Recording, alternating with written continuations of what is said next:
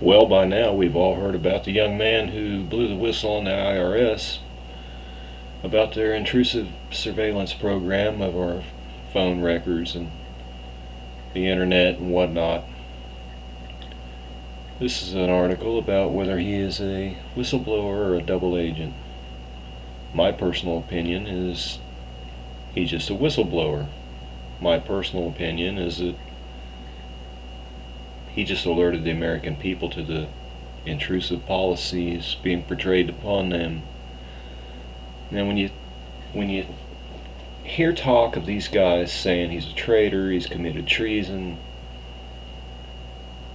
we really don't know what secrets, if they allege that he could divulge to the Chinese, because the Chinese or any so-called terrorist group can't be that stupid to think that we're not looking at the internet and the phone lines. Come on, give us all a break. See how they treat us like we are idiots and that we are just totally stupid. And this is nothing that we didn't already know and fear and suspect already, that they were invading our privacy, that they were listening in. And I will personally guarantee you, in my opinion, excuse me, I don't trust any one of them. I think all the sitting members of Congress basically are liars. You hear Marco Rubio, who's going to supposedly run for president, and you listen to John Boehner, who's a big shot, House of Representatives. You talk about law breaking and treason and whatnot. We don't want them doing that.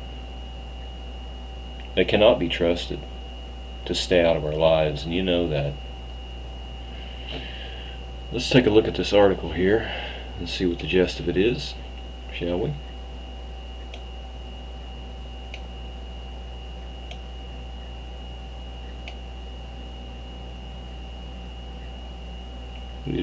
There's going to be all kinds of propaganda out there.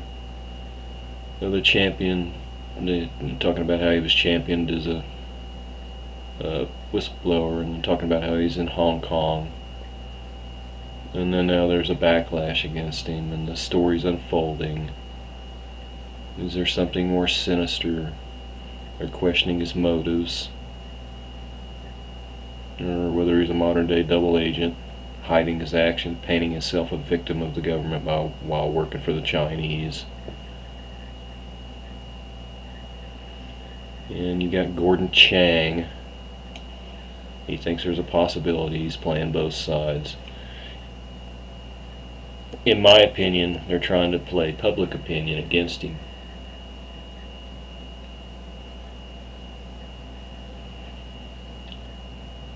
He didn't have to do whatever he did if he's, if he knows all about hacking and how to clear his footprints and not leave a trail and how to garner information. Then he wouldn't have had to come forward. He wouldn't have had to let him know anything. He would have just gave him the information. And whenever you think about hacking, I've even read articles and heard conversations that they're saying that he divulged to the Chinese that we were hacking into their computers. And that's another thing that they think we're all stupid about. We've seen article after article after article, news report after news report after news report about how the Chinese were hacking into Defense Department computers, this, that, and the other. And we know, the U.S., we do the same thing. So, it's no new news that the United States has been hacking into Chinese computers. We've got stuff going. Everybody's hacking everybody. Come on, give us a break. We're doing Russia, Russia's doing us, Russia's doing China, China's doing Russia. It's going on everywhere. They got teams of experts that do that stuff. Espionage, cyber espionage.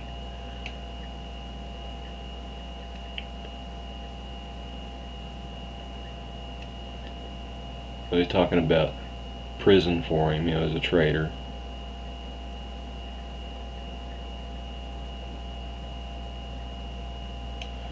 He claims to the South China Morning Post that the NSA has more than 61,000 hacking operations globally.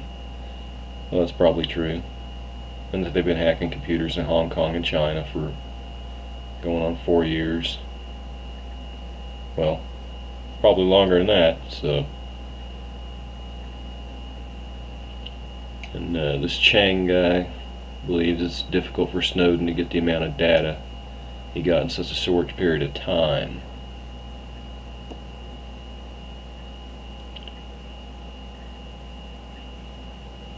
And then you got a statement by Mr. Eric the Lying Criminal Holder.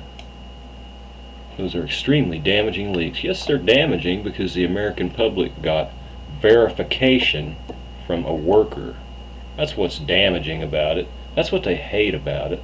That's why they want this guy so bad, because he actually verified this to us. They didn't want to be found out. They didn't want it to be proved.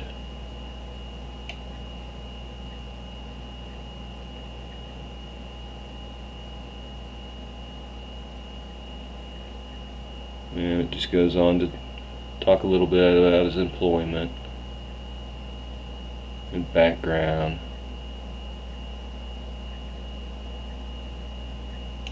And then the Chinese newspaper says he shouldn't be sent back to the U.S. because his revelations concern their national interest.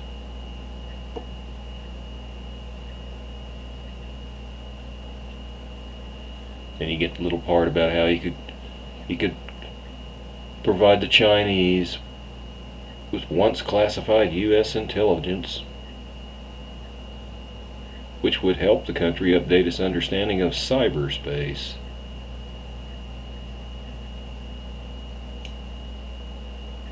Let's see here. Richard Haas, President of the Council of Foreign Relations, the CFR. Oh boy, we should trust them, shouldn't we? He recently tweeted, why is the media using sympathetic word whistleblower for Mr. Snowden, who leaked about the program? He broke the law and made us less safe. More propaganda. He added, a whistleblower is a person who reveals wrongdoing, corruption, illegal activity. None of this applies here, even if you oppose the government policy. Oh, really? Really? Mm-hmm. Well, we'll look and see about Mr. Snowden here. This is just some more stuff about who he is and different things. Talks about his family and education. You can come here and look at his career. His personal views, supposedly is passionate about privacy. He left a small digital footprint. Various details about his family. He voted for a third-party candidate. He donated to the campaign of Ron Paul.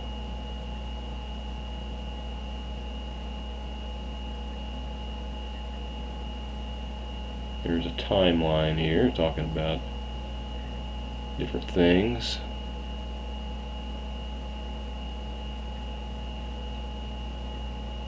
Yeah, it's a reaction of the U.S. government. Let's see here. They made a request for a criminal probe. Clapper called his reckless disclosures have resulted in significant misimpressions in the media.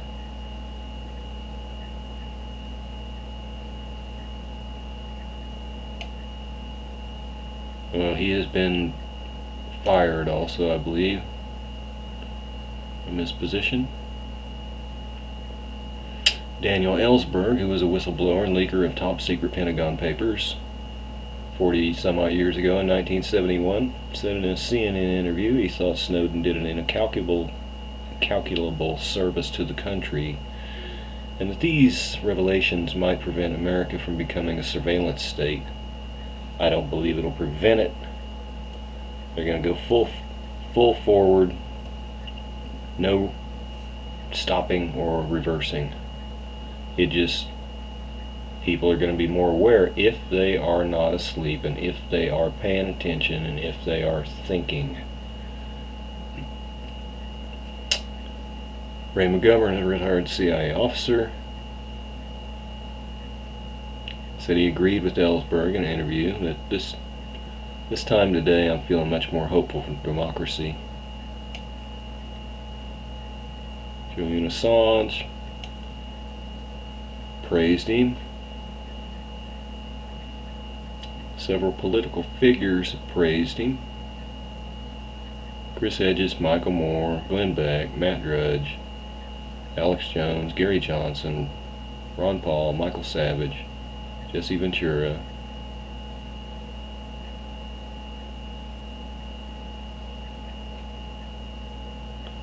members of Congress. Let's see what they have to say. Ted Cruz.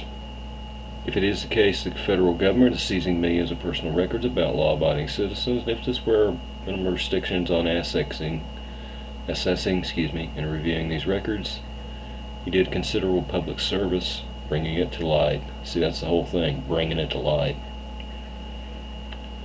Some politicians have called for his arrest. Dianne Feinstein, we all know about her lying. Bob Menendez, Lindsey Graham, Bill Nelson, John Thune, John Boehner, Eric Cantor, Mike Rogers, Peter King, Debbie Wasserman Schultz. Oh my goodness, there is one of the biggest liars that you'll ever see on TV, and Charlie Dent.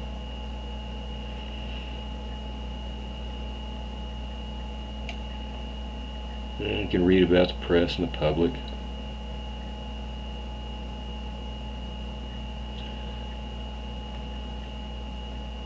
That is the age we're in now of the New World Order, in which they set up a web of lies and deceit, intrusions into your life. It is like George Orwell's 1984, truthfully. If you get a chance and you've never read it, you need to read 1984. And then think about the basics of what the book is telling you about that time that he's describing, and those kind of things that were being done, and the way he presents it and everything. We never gave them our permission to do these things. And you can look back in the videos, and they've showed them before. My gosh, people need to wake up. You saw Biden, you saw Obama, when they campaigned before he was ever elected in his first term, speaking and railing against his cousin Bush about how all that kind of stuff was bad, and it was breaking the Constitution, and he was against it, and if he got in, they were going to stop doing all that stuff. And now, he kept his cousin's policies, didn't he? Yeah, he kept them and signed them on for longer, and just basically expanded them and crooked them even more than what they were. And now you're getting articles on a different note about arming the Syrian rebels. And we know, by their own admission, like I said before, about good people being mixed in with bad people, being mixed in with Al-Qaeda. Al-Qaeda is tied in with the CIA. Just have to do the work to find out the truth.